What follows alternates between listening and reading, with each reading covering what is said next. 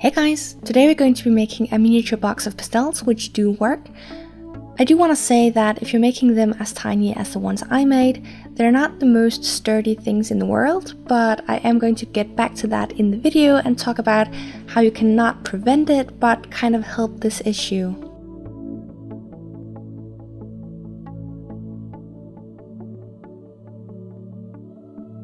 I first wrote out a sheet of polymer clay and just cut out the size of the pastel stick I wanted, then baked that and used it to make a mold.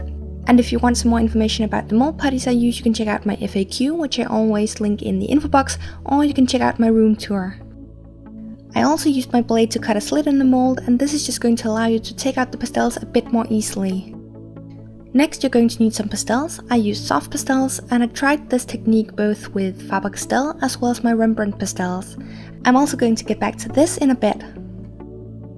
So what you want to do is just simply take your pastel and grate it. I just used my X-Acto knife.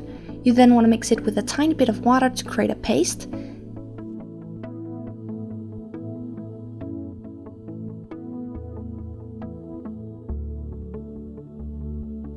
Now fill up your mold and press it in really well.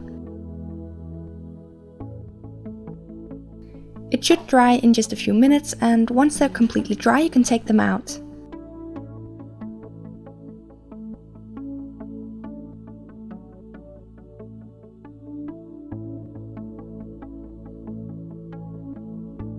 To make the box you just want to take some good quality paper. I used some mixed media paper. And I then used my watercolor pencils, some watercolors from pans, as well as some white gouache just for highlights. Okay, so back to the whole not being so sturdy thing. If you choose to make the pastels this tiny and this skinny, they are going to be pretty fragile. Soft pastels in general and in real life are not the most sturdy thing. You can also get other types of pastels which are called hard pastels or chalk pastels, and these are going to be more sturdy. However, I'm not sure if they're going to work the same for this technique as I haven't tried it. Also, depending on the brand you use, it may or may not turn out as good. As I mentioned, I tried doing this with my Faber-Castell as well as my Rembrandt soft pastels. However, I wouldn't try doing this with my Sennelier pastels, which are really high-end, just because those are made without any binders and they are going to be a lot more fragile.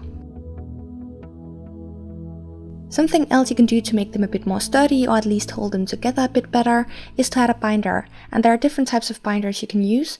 I've heard of people using honey and other things they have at home, but I try not to use any edible stuff in my miniatures.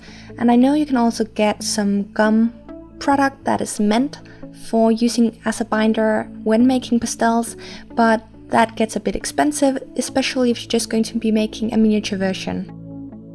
I know you can find recipes for soft pastels if you make a search on Google, so you'll probably be able to find more suggestions for different binders as well. I also tried making a few of these, adding just a tiny bit of white glue to the water mixture, and this is going to make the pastels a lot more sturdy. However, they are also going to be a lot less pigmented. The way I think would be the best to add a bit more strength to them is by adding a paper wrapper, just like we did with the crayon video. Or of course you can make them larger and thicker, but for me that's not an option since I'm working in 1:12 scale.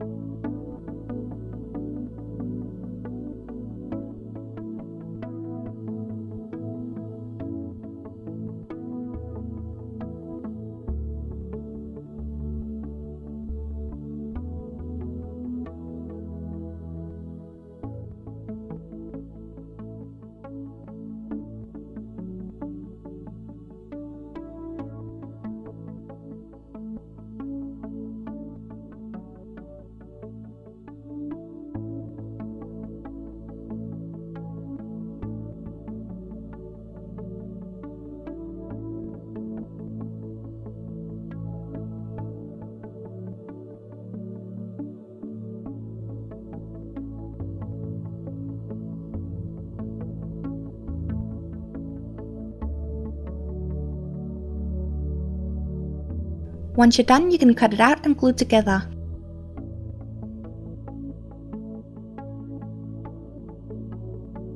For the inside of the box, I took this self-adhering craft foam, and I didn't have one that was completely black, so I'm just going to paint it later.